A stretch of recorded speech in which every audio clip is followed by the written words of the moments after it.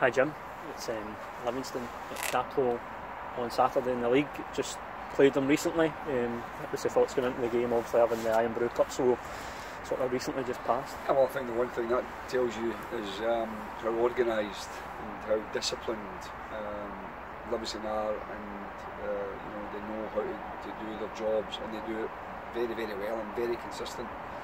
I know they set back last week, the losses at Morton, but they've started the season in terrific form, and I'm sure they'll be looking to bounce back from that. But the one thing it does tell the players is that unless they're equally committed, then they're going to be in for a very difficult afternoon. It's so fresh in the memory. Does that affect the players, do you think, in how they approach this game at all when they've just played a team so? Just in the sense, as I said, you've got an understanding how the opposition play, but no two games are exactly the same. But the principles can be the same. But what we've got to do is we've got to play a lot better. I can't affect how Livingston play. They'll play their style, and we've got to adapt to that. But we've got to play a lot better than we did. But as I mentioned to you before, Jonathan, that was whatever it was a couple of weeks ago now, and we have to look at the next game in its own merits, and play in the style and the manner that suits our team and the group of players that we have. And that's our intention, to do that on Saturday. But we do know we have to do everything a lot quicker, a lot sharper. I was delighted with the second half performance last week against Inverness. I thought we were terrific in the second half.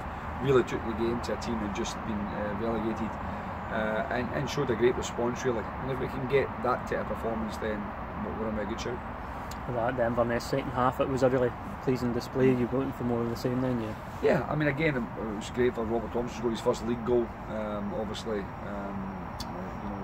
that's always important for players to come in and they feel as if they're starting to make a contribution. But overall, as I said, I think that the players had to weather a bit of a storm in the first half in terms of, it was a very strong wind. They got us penned in. We didn't really get adapt to their system of play. But we regrouped at half time.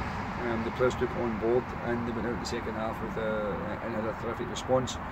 So we understand that sometimes the opposition can give you problems, and we've got to adapt to that, but adapt it a little bit sooner rather than wait to half time. Any team news, Jim, ahead of the game? No, I think everyone other than Lee Day, whose long-term injury is okay. Young Scott Tiffany had a viral thing at the weekend and was off for a couple of days, but he's trained, so he's not maybe 100% fit, but he should be okay to be in the squad on Saturday, and everyone else is okay who's been involved in the last couple of weeks. Jack Iredale, did he have anything?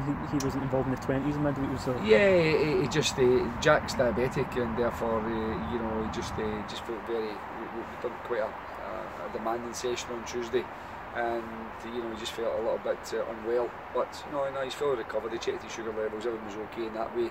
But you just have to be a little bit careful in that situation. But no, he's fine. So as I said, everyone's available. We'll be okay for Saturday, and once again, we look to try and pick the right team on the pitch to go and compete with a very competitive Livingston. I'm sure a very determined Livingston, but we should be as well. And we've had a decent start. We've had 2 away games. We've picked up points and a good home victory in the league. And if we can manage to pick up 3 points against Livingston, then that just gives us a little bit of belief that we can go on and do well in the coming weeks. It was a Morton golf day yesterday. Did you enjoy the day? Did you have a good day? Davy Wiley's telling me there his team won. He made sure I knew that. Yeah, I think Davy's team were the most colourful team in terms of the attire, that's for sure. You wouldn't miss them, and by all accounts they played very, very well. Obviously I just went down to support the event. It was a terrific event. A lot of the players went. I think we had about 11 players there, and Davy as well was part of the staff, and the boys all had a great day, and it was a the weather was terrific as well, and everybody really enjoyed it. And I think that, as I said, it was a very worthwhile event, and as I said, the most important thing is everybody had a really enjoyable day. Heard Gary Hopkins went close to, was it £10,000 for a hole-in-one in one of the Yeah, there was a hole-in-one, I think, at the 17th, and Gary's a very good golfer. I think he plays off a very low handicap. I think he's about a 2 or something like that. But yeah, I believe he was quite close. But it doesn't matter whether you're 6 inches or 6 feet. If it doesn't go in, you don't win the 10,000. Brilliant, Jim. Excellent. Thank you very much for your time. Good luck on Saturday. Cheers, mate. Cheers.